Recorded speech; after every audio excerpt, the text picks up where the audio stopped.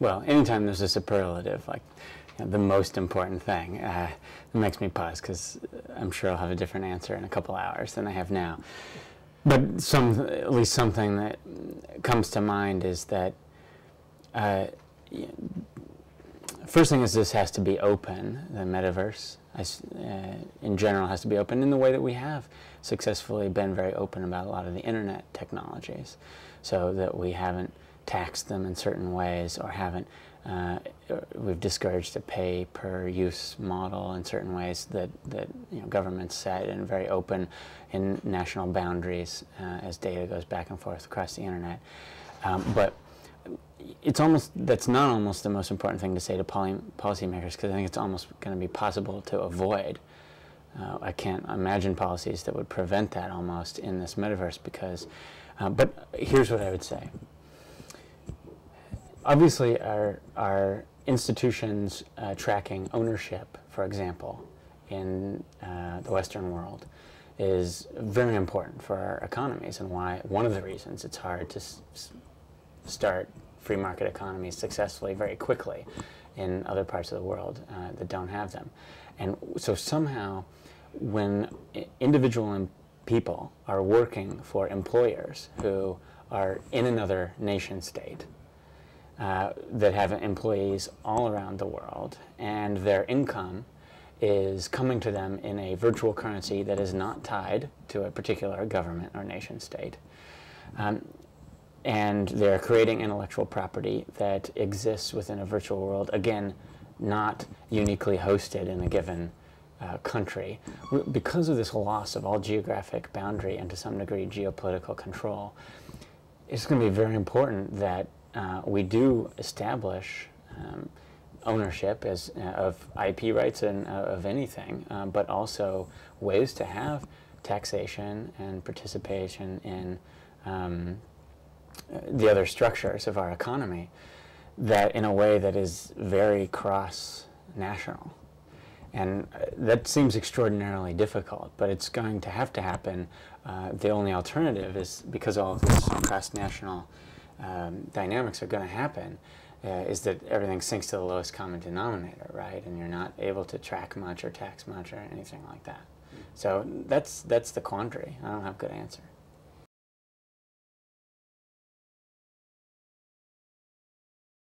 That everyone in the world truly has access to it. I think the great opportunity is that this technology really makes globalization small business friendly. In that, as I was mentioning earlier, the world of Thomas Friedman looks like the Himalayas compared to the metaverse. That's when the world really gets flat. When you are an individual who can provide a service or a creative good instantly for anyone else in the rest of the world with the income or the need or the disposable income to pay for it. And you don't have to go through large corporations to participate in the globally interdependent economy. So this is going to be the first digital divide that I think really matters, where people who do not have access are really almost going to be on a separate planet from those who do. And that's a scary thought and incredibly important.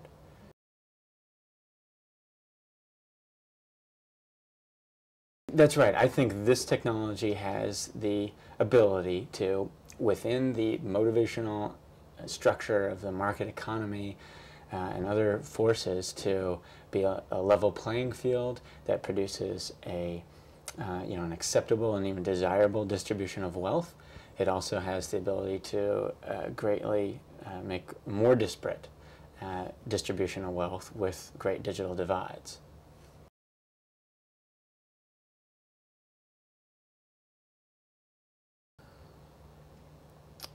Well, it's very easy to point to human-like AI, right? And obviously science fiction writers have been writing about it for decades, if not far longer.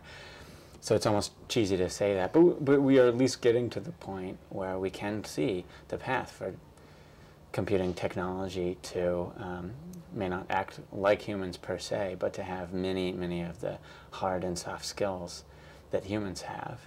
And it's if you had to pick one technology that represents the singularity, you know, the boundary after which we can't really see what human civilization is going to be like, you'd almost surely pick that one over others. And like I said, it's a cloud. It's opaque. It's hard to see how that's going to transform us. And the reality is, it's only two or three at most decades off. It's not 70 years off.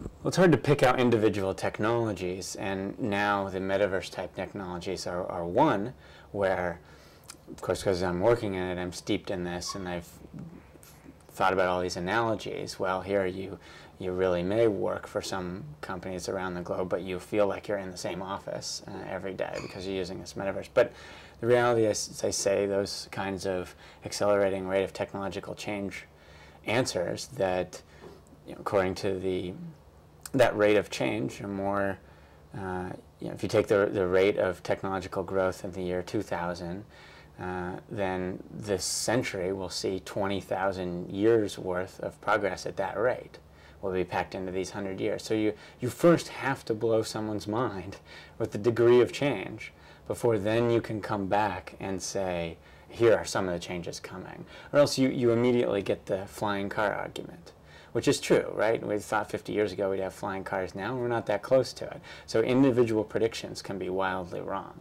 But we really understand the pace of change, and that we think a lot of things have changed in the last 20 years, but that's nothing compared to what's going to happen.